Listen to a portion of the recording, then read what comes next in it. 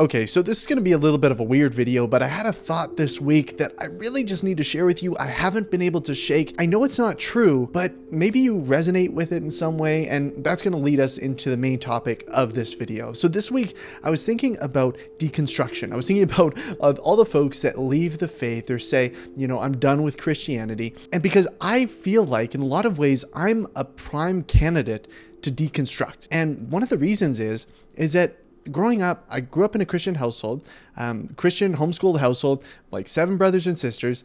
And I was that kind of good Christian kid. I didn't really rebel. I did everything I was supposed to do on the outside. I'm not saying the inside was right, but I made kind of the choices that I was supposed to make, being responsible, never really rebelled as a teenager. And now I think back to it and I'm like, okay, is the bottom going to fall out eventually? Like, am I just going to finally need to rebel and finally need to throw off these chains of Christianity eventually because it's been pretty consistent up until now? And I know that's just a thought. I don't really believe that, but that was something I was thinking about. But it kind of led me to some of the deconstruction, evangelical folks, and some of the things they've been saying, they've resonated with me in a weird way.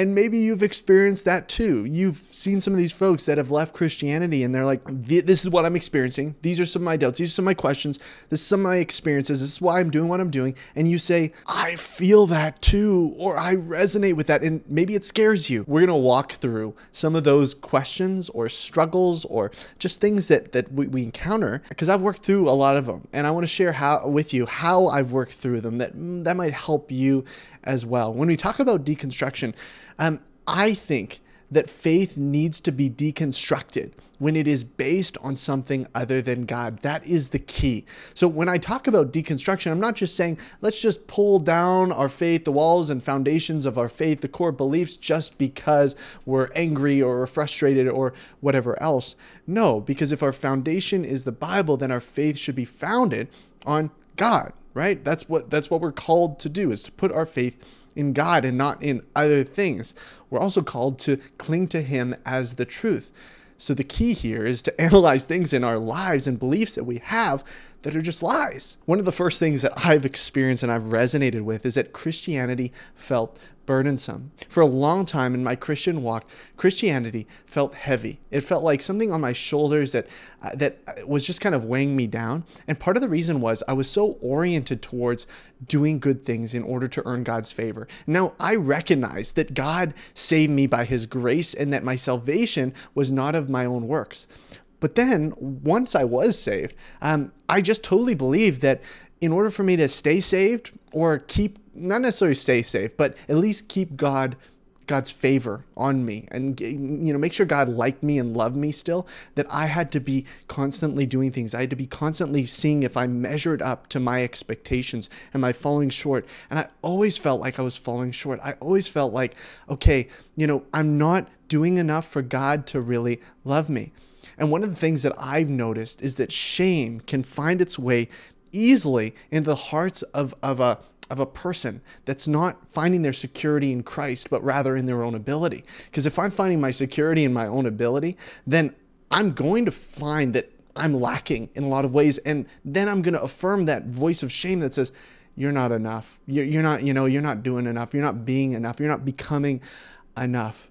And so this was a heavy weight that I bore for a long time. Another aspect of that is that God felt like an angry father. Like if I ask you to envision God, what does God look like to you? And I know it's like, okay, you have no concept of what God looks like exactly. But for me, if you were to ask me that, I would have said, well, maybe some like angry guy or angry father, angry old guy with a big beard. And he's just kind of like frustrated at me. Like he's just kind of like either frustrated or just disappointed. Like he wants me to do better, but he knows like I can't. And so he's just like kind of always kind of disappointed in me. That was kind of the looming feeling that I had around God. And I know, hey, that's not right. That's not biblical. That's not what God is inviting me into.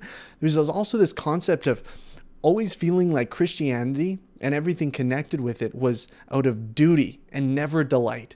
Like the Christian walk was just a trudging through the muck and the mire of our world, just hoping for the day that things get easier. But it was never out of a delight or a joy in God.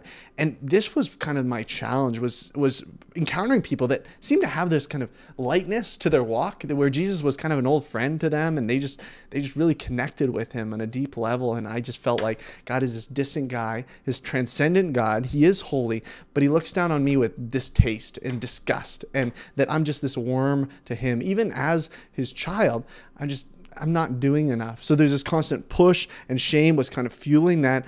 And I wanted to be perfect. And that was also, there's twofold: out of shame, where I felt like I needed to be perfect, and also out of the desire to really kind of bolster my pride. So I wanted to be the best Christian. I wanted to be the best guy. So I felt like I have to be perfect. All these things kind of amalgamated into providing this just heavy weight on my shoulders for a long time. And when I hear from ex-evangelicals or deconstruction Christians that have verbalized this, that they just felt this weight on their shoulders, I want to invite them into the journey that I'm on. And it's a journey of letting go of the need to have everything in our control, the need to be perfect, the need to try to earn God's love, but rather we're invited into rest. Like this idea of just being friends with God, the idea of just being invited into, sitting with him next to a stream and enjoying his presence. And that is completely different than my previous understanding of who God was and what he expected of me. I thought God wanted me to do until I did enough. And then God would, at the end of the day, say, you did enough. Good job. But no, it was just like being in relationship with God, the overflow of that, delighting in him was the core, was the foundation, and then everything else flows from that delight and that enjoyment of God, where now, I'm seeking to do things for his glory. I'm seeking to, pursue my work excellently and share the gospel with folks. But that's all out of a relationship with God, and an unhurried relationship with God, an unanxious relationship with God. He is an anchoring presence where we find our security. That's what I want to invite folks into. Not this burdensome, oh my goodness, I just need to show up at church and do all these things in order to stay a part of the Christian club, because that's what I hear. And that's just so sad. Another sentiment that I hear from people that I resonate with was that God didn't give me what I wanted, or he didn't show up in the way that I wanted him to. I think in a lot of ways we can all resonate with this. God not showing up in the exact way that we wanted him to, in the way that we wanted him to, or not giving us what we wanted. And sometimes it's because of our own faulty expectations of what we're owed. You have this concept where if I do my part, if I do all that I need to do, and Larry Crabb really does a great job at encapsulating this idea in his books, but if I do all I can do as a Christian, and all I need to do, then God is obligated to fulfill the other end of the deal, and he's going to make my life work. He's going to grant me the things that I want to be there, and he's going to show up in the ways that I want him to show up.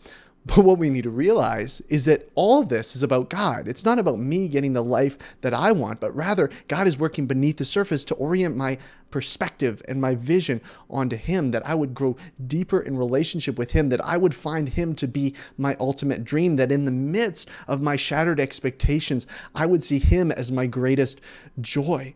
And even when God doesn't show up in the ways that I want him to, or I don't feel him in the way that I want him to, that's not fuel to say God is absent or he's not here, but rather to see the same sentiment that Jesus tells the Apostle Thomas. And he says, blessed are those who have not seen and yet still believe. I've said this before, but blessed are those who don't feel it and who don't experience him all the time, or don't feel his love and yet still believe him. What I'm going to is the scripture. That's my foundation. That's how I know if something is in alignment or not in alignment. The trouble comes when you value your own perspective and your own standard over the Bible. When I say, you know what, God, you've revealed yourself in this particular way, or you've told me this thing about myself, but I reject it. You said that, I'm bad on my own and that I can't do anything right and that I have dead in my trespasses and sins without God.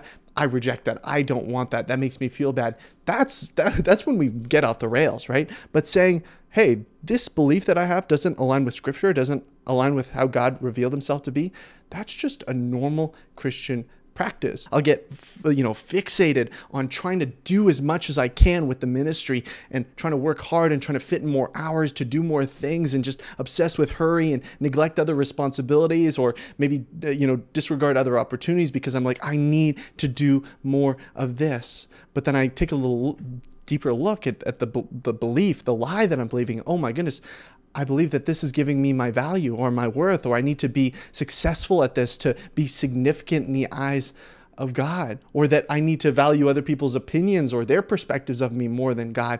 I'm constantly kind of analyzing these lies and trying to submit them to God. Say, God, give me the freedom and the rest that you've invited me into, that I can do this out of delight and not out of anxiety or hurry or worry, or it's not burdensome. I just want to glorify you in this. And that journey is freeing. Laying those lies down at his feet is so freeing. My faith is evolving, but in a positive way. It's being conformed by the Scripture, by God, and not the culture.